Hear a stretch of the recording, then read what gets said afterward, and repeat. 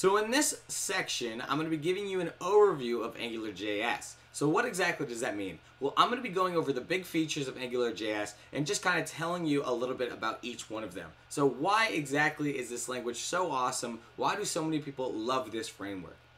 The second thing I'm going to be doing is I'm going to be showing you how to set up your environment, right? How do we start making our mobile applications with AngularJS, immediately? I'm going to be showing you how to do that. So what's the file structure for our application going to look like, and what, our index.html should have in it, all that good stuff.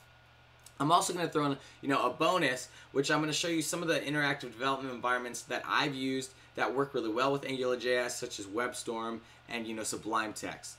Lastly, I'm going to be breaking down our MVC architecture, which is what our AngularJS applications are going to use, right? Our model view controller, how that's incorporated into our application. All right, guys, I look forward to teaching you this stuff, and I'll be seeing you in the following videos.